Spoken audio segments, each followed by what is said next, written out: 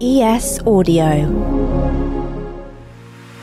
Hi, I'm Rochelle Travers, and this is the Evening Standard's Tech and Science Daily. Coming up, NASA says there's something weird going on with our universe. But first, high-risk close contacts of monkeypox cases are being told to isolate for 21 days as the number of infections rise.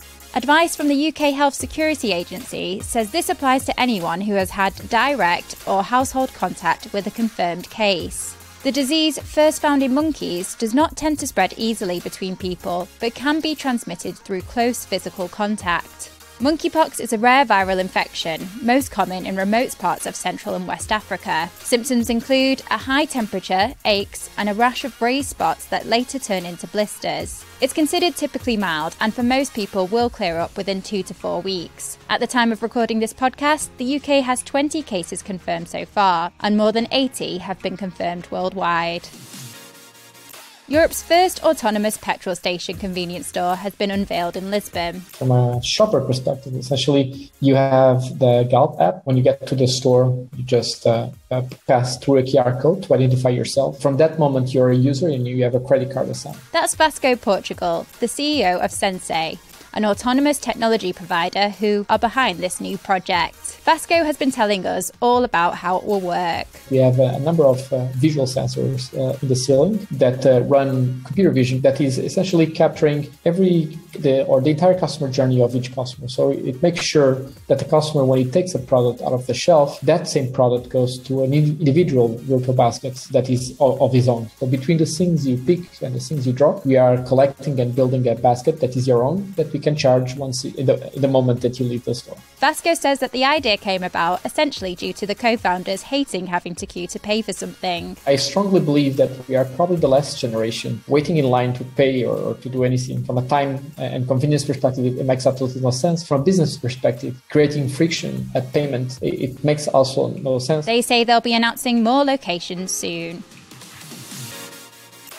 Clearview AI has been ordered to delete all facial recognition data belonging to UK residents. The Information Commissioner's Office has also fined Clearview £7.5 million for failing to follow the UK's data protection laws. This is the fourth time the company has been ordered to delete national data in this way, following similar orders and fines from Australia, France and Italy. Clearview claims its facial recognition database contains some 20 billion images scraped from public sources like Facebook and Instagram.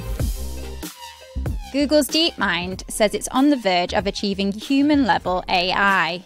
Dr. Nando de Freitas, lead researcher at Google's Deepmind AI division, has said that the game is over after they unveiled an AI system capable of completing a wide range of complex tasks, from stacking blocks to writing poetry. Described as a generalist agent, Deepmind's new Gato AI needs to just be scaled up in order to create an AI allegedly capable of rivaling human intelligence. In a tweet, Dr. de Freitas said that following this achievement, it's all about scale now.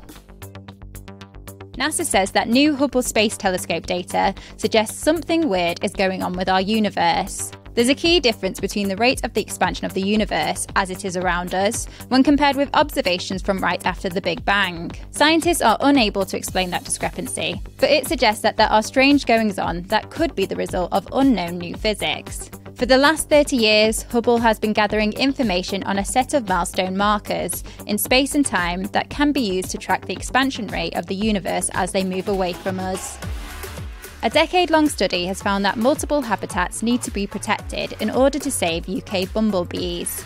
Researchers at the Bumblebee Conservation Trust, Karlsruhe Institute of Technology and the University of Edinburgh use data on bumblebee numbers collected by the public to provide the most detailed overview currently possible of what the insects need from a habitat. They suggest that reversing the loss of semi-natural areas could be the single most generally effective step in bumblebee conservation. Let's go to the ads. Stay there for more news from the world of tech and science. Plus, Professor Brian Cox responds to a US congressman's UFO concerns. Whilst you're here, why not give us a rate and follow?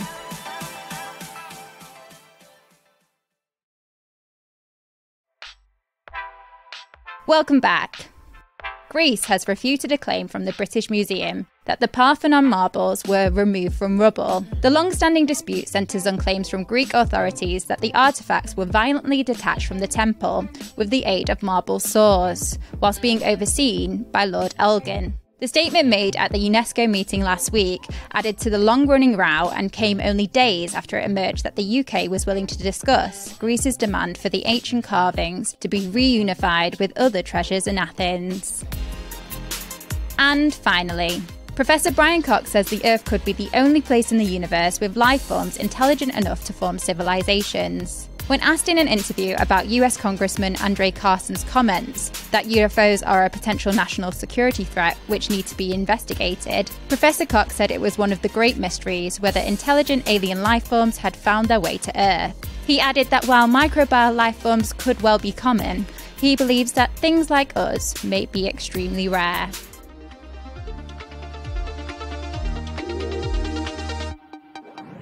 You're up to date. Come back at 4 p.m. for the Leader podcast, where we'll bring you the latest news, interviews and analysis from the Evening Standard here in London. We'll be back tomorrow at 1 p.m. See you then.